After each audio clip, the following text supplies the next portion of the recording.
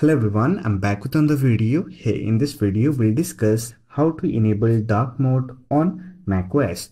So with that being said, let's get started.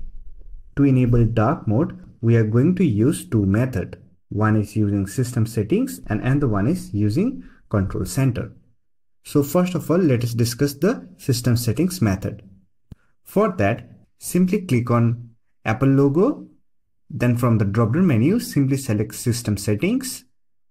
In the system settings window, click on appearance option and here you will find light and dark option. Simply click on dark. This will enable system-wide dark mode on your system.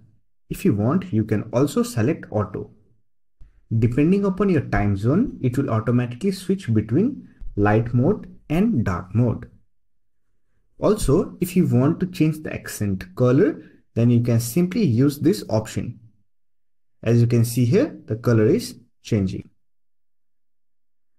So this is one of the methods to enable system-wide dark mode on macOS. You can also enable dark mode using control center. For that, here on the top menu bar, click on control center icon. Here you will find display option. Simply click on it. And here you will find the dark mode option. Use this option to turn on and turn off dark mode on your macOS. So that's it for this video. Hope this video was helpful to you. If you found this video helpful, don't forget to hit that like button and subscribe the channel for more videos like this.